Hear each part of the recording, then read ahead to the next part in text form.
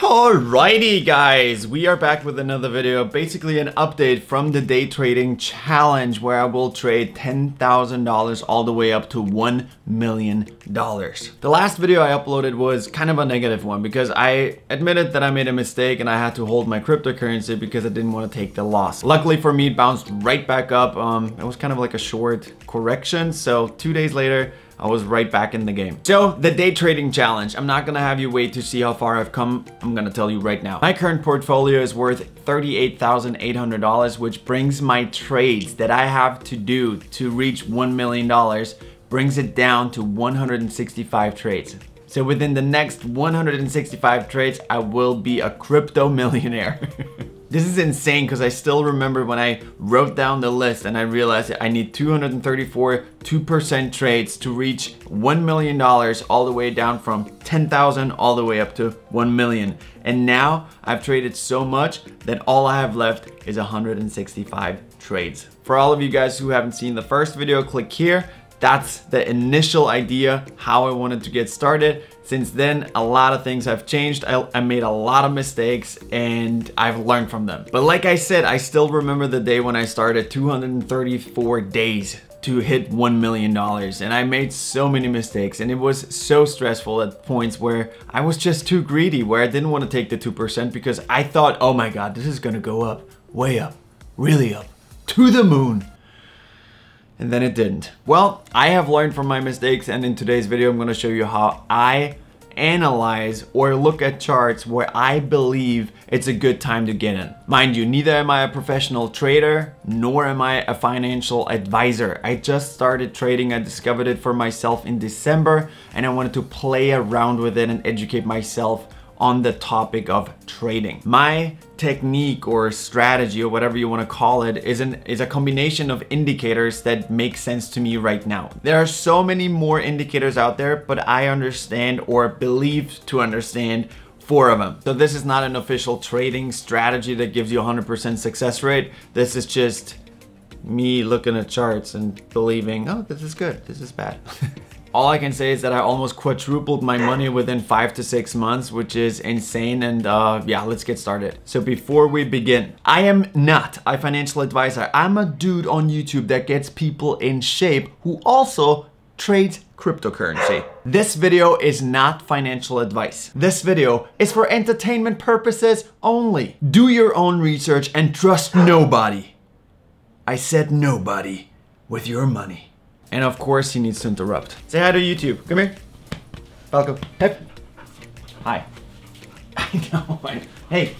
Oh, you crazy. The first indicator that I use is the RSI, Relative Strength Index. It is a momentum indicator that measures the magnitude of recent price changes. To make things easier, it basically is an indicator that tells you if a coin is overbought or oversold. According to the definition of the RSI, an asset is considered overbought when the RSI is above 70% and oversold when it's below 30. I found that the RSI by itself is not a great indicator to just, decide if it's oversold or overbought, but it's an addition to other indicators. So I started with that one, realized that's not really the best thing, so I added more. The next indicator that I use is just volume. I mean, that's very simple to explain. It just shows you exactly the volume of a traded coin within a certain time frame. But let's look at an example. If you see a coin on the rise with an out of the norm high volume, it indicates that the push is healthy and might keep going.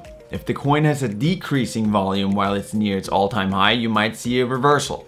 If a coin is losing value with an increasing volume, you can expect a deeper drop. And if the volume gets smaller on the downtrend, you might have found another reversal. Okay, so these 2 indicators basically right now don't really show you a lot. It's still a speculation. It can like flip in a second, but it kind of shows you what the market is trying to do, but it will never give you 100% direction to where the market is going. But for my challenge where I only want to take 2%, this helped me a lot because whenever I saw something that was overbought and there was a high volume, I kept waiting till the volume dropped to like a very small or normal amount. And then I bought in and took my 2% right there, just that little dip, and I was out. still, I would not consider myself an expert in chart reading. So I just want to be honest with myself and just take the 2% where I know I can take them. I recently started adding 2 more indicators due to a really interesting conversation I had with one of my community members, Wati. Shout out to you. Thank you for the input. One is the Bollinger Bands. Guess what? It also shows you if an asset is overbought or oversold. So now I have 3 indicators that could tell me if something is overbought or oversold. If all those 3 indicators tell me that it's overbought, for me, that's a sign where I'm like, all right, I'm gonna go in. And then boop, 2% and I'm out. And last but not least, guess what? I have another indicator to see if it's overbought or oversold. It's the stock RSI. I don't even know if it's called stoch. I would say stoch in German. Stock, this. And guess what? It's another one. Tells you if something is overbought or oversold. A reading of over 80 means that it's overbought, and a reading under 20 means that it's oversold. I've used the Bollinger Bands for my past 5 or 6 trades, and it helped me a lot because without the Bollinger Bands, I would have gotten in, but it wouldn't have gone too well. So I waited a little bit longer, and I think it dropped another $3 to $4. And then when the Bollinger Bands told me, hello, it's oversold. And then I got right back in, got my 2% and I was out. But let me give you an example. All right, so let's look at this example right here. This is Litecoin USD on the 5-minute chart. This is an actual trade that I really did. So on the first one, you see the actual chart of Litecoin going up and down, and around it, we see the Bollinger Bands. Over here, right below it, we see the volume. And then the stock RSI, the RSI beneath it. So this is basically how I treat it as well. Priority number 1, if I see an outbreak, I'm going to look at the volume, see what's happening here. And then if I see, oh, okay, we are overbought on the stock RSI as well. And then the last part is I'm going to check the RSI. So let's take this example right here, because this is an actual trade that I did. When we look right here, we are on a downtrend, and it started to actually hit the Bollinger Bands twice already, which technically would be an indicator to like buy in, right? But then I looked at the volume and realized, oh my God, the volume is really high. So that suggests a higher or deeper drop.